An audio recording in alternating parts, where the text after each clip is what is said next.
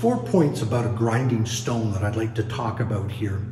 One is that the grinding stone itself has to be harder than the material that is grinding. That only makes sense, that it's not going to grind away real quick. So it's got to be fairly hard, and we want it to last a long while. When we put a lot of pressure on, the grinding wheel has to be structurally sound so that it can withstand that type of intense pressure that's put on it. The grinding wheel must be heat resistant. It must be able to withstand the temperatures that are going to be imposed on it when you're grinding. Otherwise it breaks down and you end up losing a grinding stone. It wears away too quickly. So the last item that I wanted to mention about a condition of a stone is one they call friability. That doesn't mean you throw the stone into a frying pan and cook up a steak. It is a matter of the ability of the stone to shed or throw away or discharge the aggregate that is on the face of the stone. It gets rid of that, exposing new sharp surfaces so that the grinder can continue to cut and grind your metal object down.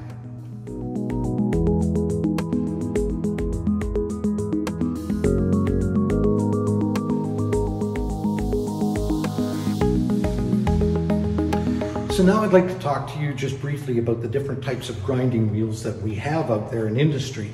This particular grinding wheel, the aluminum oxide, is what we use primarily to grind drill bits and pieces of steel and things of that nature. It's not meant to handle carbide tools that we would use in the machine shop. Those are specialty tools, and we end up using a wheel on that one called a silica carbide wheel. And this silica carbide wheel, as you note, is a green in color. Any silica carbide wheels I've ever seen have always been green in color. So whenever I've seen the color green, in this case, it means that I can only use it for a carbide tool, a carbide drill or a carbide tool that I would use on my lathe.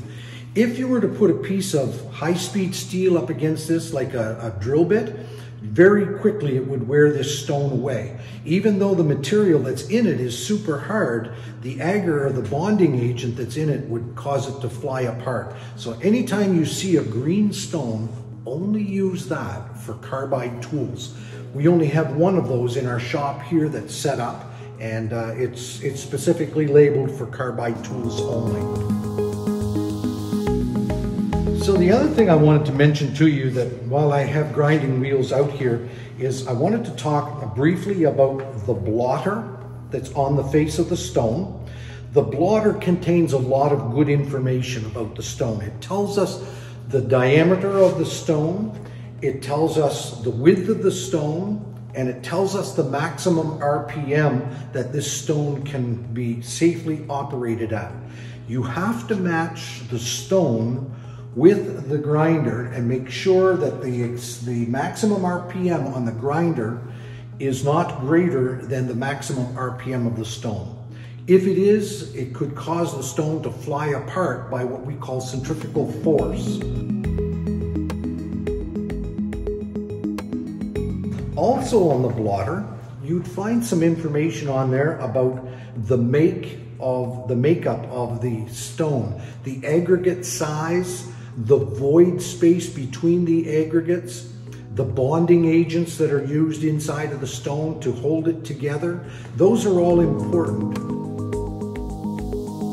The other thing about a blotter is used on both sides of the stone in order to, when you put your two flanges up against the side of the stone, that the flanges have, the blotter provides a soft spot for the flanges to go into.